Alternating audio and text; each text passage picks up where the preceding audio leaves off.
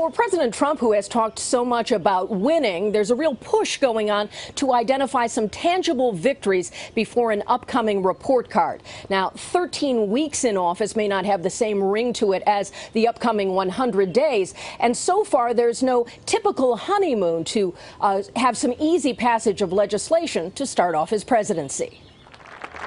Rarely does the president simply walk to an event with no motorcade. But his first visit to the Treasury Department next door to the White House made that easy. While there, the president teed up an unexpected new headline for next week. We'll be having a big announcement on Wednesday having to do with tax reform. The president described his tax cut proposal in an interview with the Associated Press as bigger, I believe, than any tax cut ever. The president's plate is full, closing in on the 100-day mark next Saturday. With no legislative achievements yet, the White House is reviving an effort to repeal Obamacare when Congress returns this week. It's going to be great. Well, it'll happen. You're going to do health care and tax It'll reform? happen. We'll see what happens.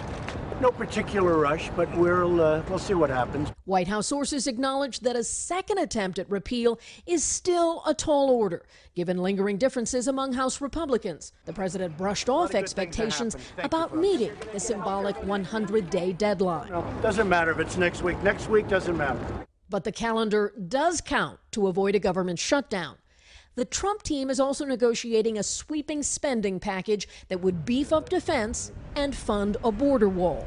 Despite the president's tough stand on immigration, he told the Associated Press that undocumented minors, known as dreamers, who fear deportation can rest easy. He says his administration is not after the dreamers, we are after the criminals. After a tour of the border near El Paso, Attorney General Jeff Sessions answered critics who called him dismissive when he referred to the Hawaii-based federal judge who blocked the immigration travel ban as being from an island in the Pacific. I wasn't diminishing the judge or the island of Hawaii, that beautiful place. Give me a break. I was just making the point there's a very real one judge out of 700 has stopped the President of the United States from doing what he believes is necessary.